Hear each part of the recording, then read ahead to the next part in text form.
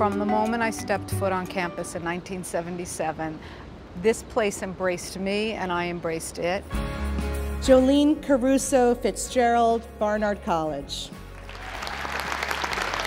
I am the least artistic person on the planet, but there was a program in the arts that had art history, English, writing, film, theater, music. I loved it.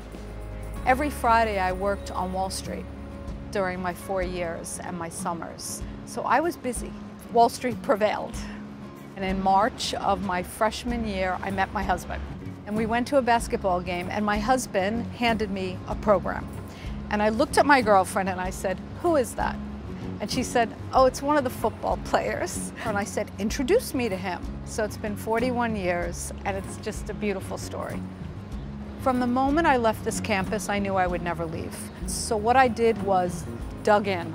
Being a trustee and being involved on transgender admissions, divest from fossil fuels, all the issues today makes me smarter as a US citizen, makes me better as a business person.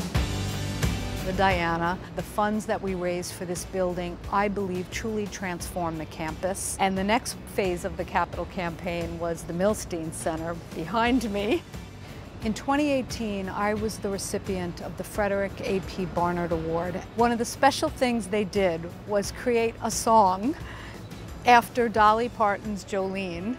Your drives made you a great trustee. You helped get us all that we need, and we're so proud to stand with you, Jolyne. I was laughing, it was fantastic, and it was very, very special.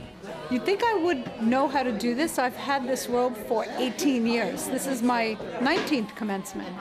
My 2 children decided to attend Columbia College, which is fantastic. My affiliation here really is the university as a whole. Barnard is Columbia University. Now I feel the college and the university are truly one, and the prospects for Barnard have never been greater.